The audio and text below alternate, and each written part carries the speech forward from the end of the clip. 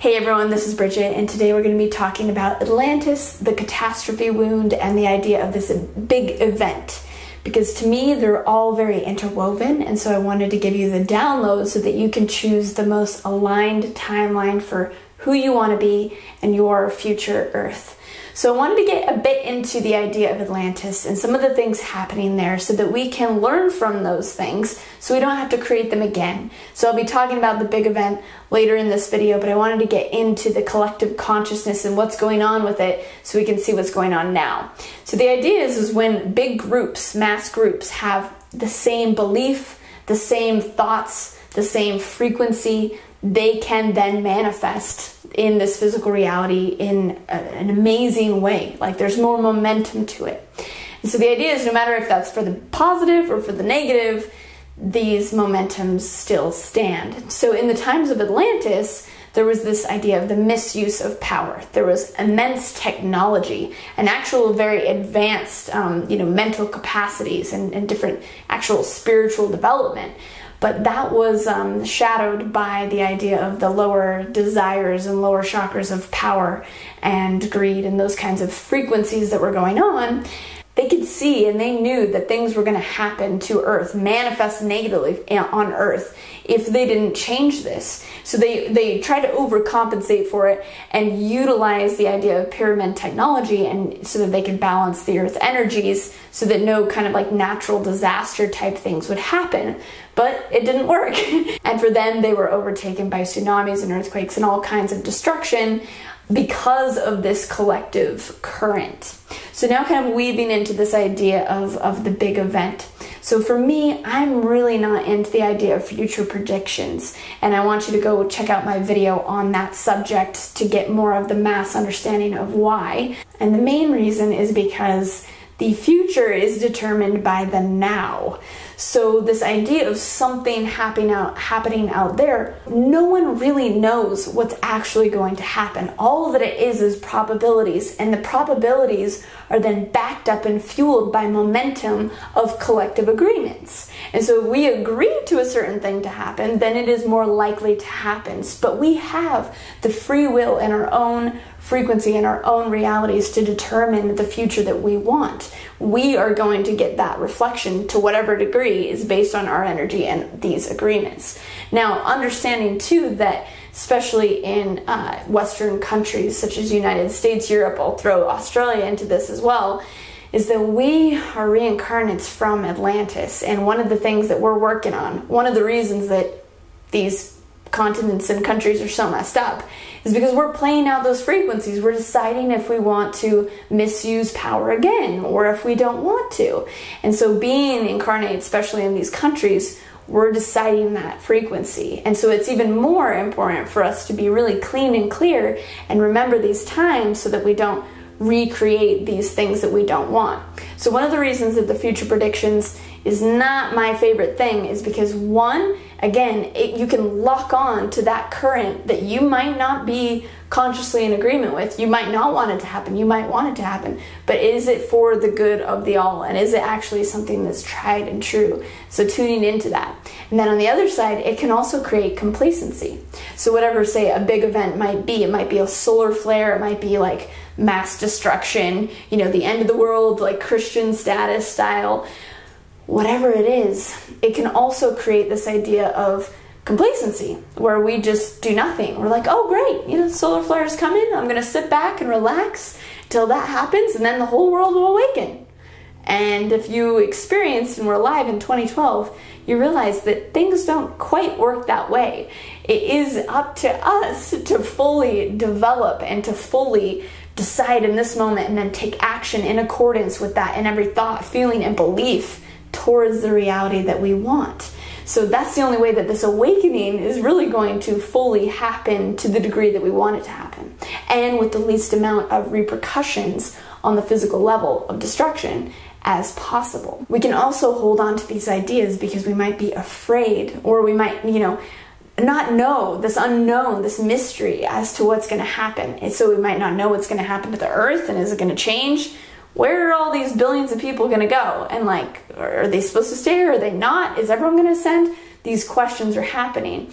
And in that space, we can often want to buy into a certain idea of something that's going to happen in the future to just make us feel good and to make sure that we're, on the right track. But we are the only determinants of if we're on the right track. So now I want to get into a few stories that are really dear to my heart and really, vulnerable to some of my experiences and memories that I've had in Atlantis, and these recalls that I've had to kind of quell this fear of the unknown and to really kind of face it head on with clarity and consciousness and awareness so that we can navigate particularly these waters right now, to not repeat things and not hide out in certain, things that we think are going to happen, so that we can feel better right now. So I've had two massive remembrances of my time in Atlantis. One was when I was swimming over the Bimini Road there in the Bahamas. It was immense, and I have a video and a blog about that, and I'll put that here if you want to go watch that. One of the ones that's more relevant is this idea of catastrophe, the catastrophe wound. I don't know if you guys have had the dreams of the tidal wave, the huge tsunamis coming, whether it's to the East Coast or the West Coast, but I think it was like 10 years ago or something. I had that dream when I was living in Los Angeles of it being overtaken by on the West Coast, and then FEMA camps and that kind of reality. I have not had that kind of dream ever since. And we have those dreams, again, to remind us, are we going to do this again? And it's also this deep, destructive catastrophe cell memory, not only from Atlantis, but from Maldek. We have this in our DNA is are we going to destroy ourselves? And it's very important, again, to insert this positivity so that it doesn't have to happen again. But the other point is that death is okay. Death is a natural part of the cycle, and everything long term will balance itself out and come to this place of oneness and clarity and balance. So this is what I came to when I was on my adventures in Scotland by myself last year. And I get called to these places, and I'm not sure why, but at this particular time, I went to this amazing mountain in the Isle of Skye, which is, remote, faraway land that is super Lord of the Rings style, with misty mountains and rain and wonder. And so I'm climbing this mountain and just feeling the energy and the vibrancy and the wild frequencies. And as I got to the top and was meditating there, I felt this overwhelming sensation of a huge wave coming and overtaking me. And I remembered this time where I was a man and this wave overtook me there, and actually at that place. And it was so deep and rich, and it actually wasn't scary because in some way I knew that it was coming. And one of the things that was this preliminary weaving into this experience was my journeys through the stone circles there. And I went and had the pleasure of getting to sit with many standing stones and many stone circles in Scotland and Ireland and England, but particularly there in Scotland. They were just outside every Airbnb. I couldn't escape them. And I didn't want to, because one of the memories, again, is that I helped plant some of these. I saw the stone and I would just cry because I would remember it and it would remember me. And it was incredibly powerful and so beautiful. And as I sat in circle after circle after circle, one of the things that came through from the stones was, hello again, and we're still here, and we're still here.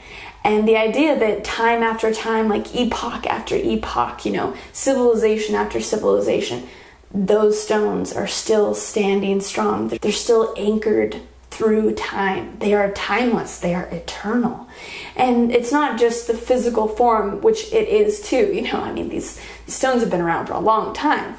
But that reflection to us as the creators of these stone circles, as one of the markers and symbols to us as humans through time, and to us as aliens on different planets. There's so many different kinds of structures on other planets also as this reminder.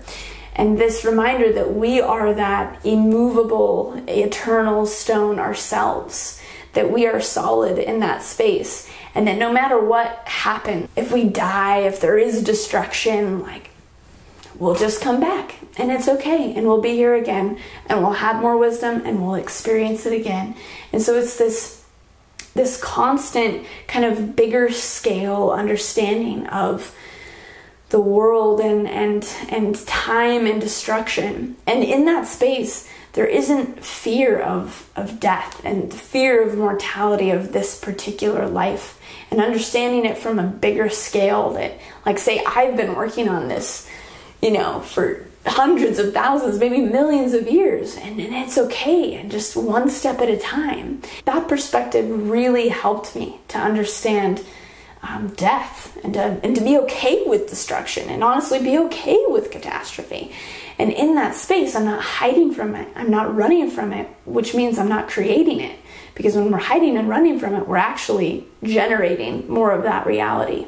And so in evidence of that, like moving to Hawaii, and people said, well, what about if the ring of fire, and what about if the tsunamis? And I'm going, if I feel the call, I know I'll be in the right place for whatever that experience has for me. I'm not going to set myself up to die by any means, but it's more so, if I feel that call, I know that I'm meant to be there as an anchor point, as a pillar of light to help balance energies, and I'm okay with that. And if I get the call away, then I'm meant to not be there. So this idea of moving with trust and with knowing from this deep, deep space is profoundly effective for me, and profoundly moving, and profoundly aligned with who I am. And so this is part of the transmission that I just wanted to deliver to you as we enter into certain times of certain possibilities, certain probabilities of things happening, whether it's solar flares or this or that. And to anchor to your own self, and to tune into what that is, and to not be afraid, but also with that fearlessness to step into what you actually want the world to be.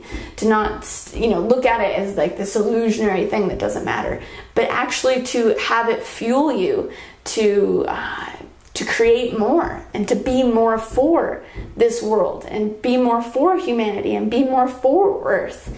So this is what I find is significant and keeps us in line, and doesn't let us sway to new ideas coming out that might not be accurate to us, or might be totally resonant. It just depends on what we're feeling. So it's a powerful time, and actually the fall of Atlantis is energetically demarcated as Halloween, which is the day before the fall of Atlantis, which is a very interesting thing. And so it feels like it's coming up for me to share about this right now because of that particular timing. So as you feel and go through kind of like the veiled death cycle of Halloween, and this time of going inward, also feel into your mortality and feel into your infinity, and see where you anchor as a piece of this eternal, incredible stone circle of humanity that we're a part of. So that's what I wanted to share today, and I really appreciate you watching. Comment below if you've had any experiences of this, or have any questions around this. Be sure to like and subscribe, and I'll be back next week with another video. And I'm going to start, I think, posting videos on Tuesdays, because I was posting them on Sundays, but then I never had a weekend. So I'm going to start posting more consistently on Tuesdays, and I will definitely have videos for the next few months, at least every Tuesday. So be sure to come back and tune in then. I really appreciate you watching, and I'll see you next time.